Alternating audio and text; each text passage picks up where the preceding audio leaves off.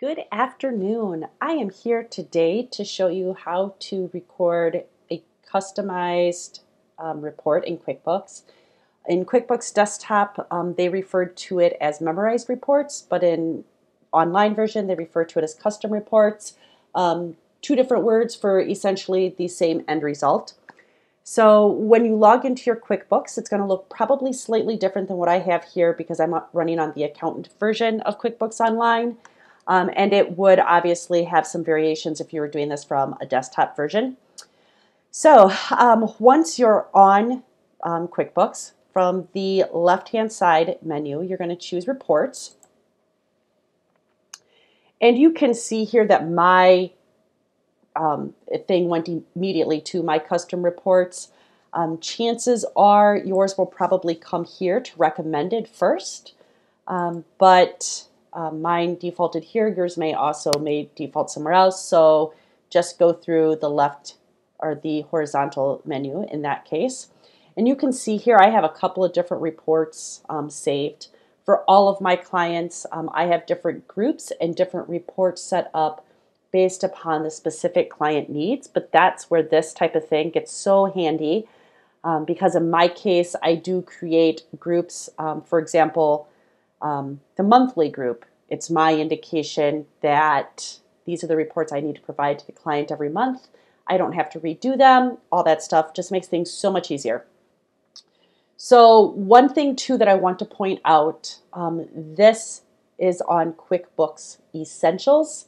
If you're on the starter kit of QuickBooks, I can't remember the name of it, Simple Start, you won't have as many report options if you're on Simple Start. So at minimum, you may not be able to do some of these reports if you're not working with at least Essentials. Plus, of course, you certainly have that. So one of two things you can do to find the report that you want. Option one would be to go through all reports and go through the different options that are available. So I'm going to, for this purposes, I'm going to say business overview, and you can kind of like pick and choose whatever you want. So in this case, I'm going to say balance sheet. Now this is a personal bookkeeping account, so we don't actually care about the balance sheet items. If this were a business, absolutely, we'd care about the balance sheet items. So if you see anything wacky on here, that's the only reason why that's the case. And essentially then you want to make whatever modifications you want. So in this case, the report has defaulted. You can see up here in the left hand corner, last month, the dates that it's picking, all this stuff, cash, accrual, everything. Pick what you want. Do any other customizations that you want. So for example, I absolutely love having the negative numbers show in parentheses and to show in red. So I love those types of things. Just makes things a lot easier to see. Oh, look at that. Yay, negatives.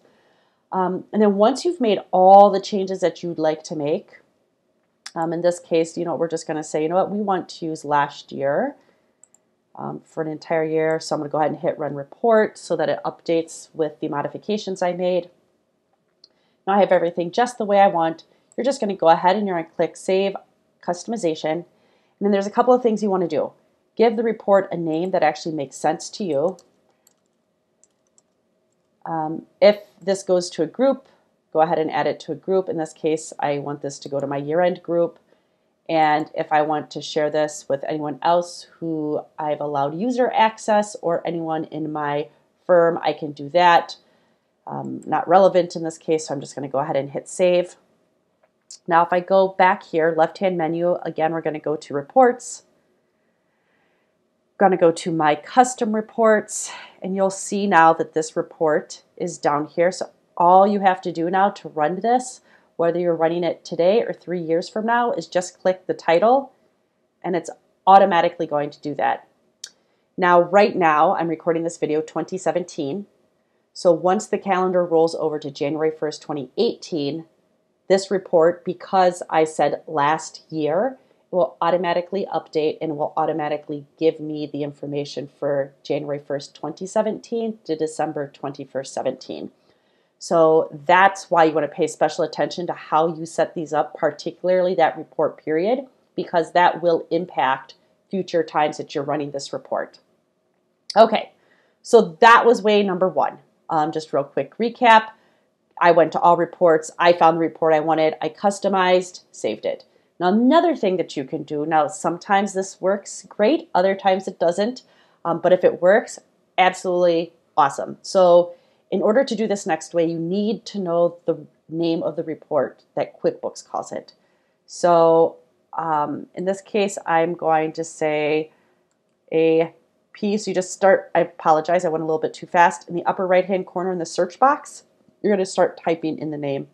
And you can see here, aging detail, aging summary, blah, blah, blah.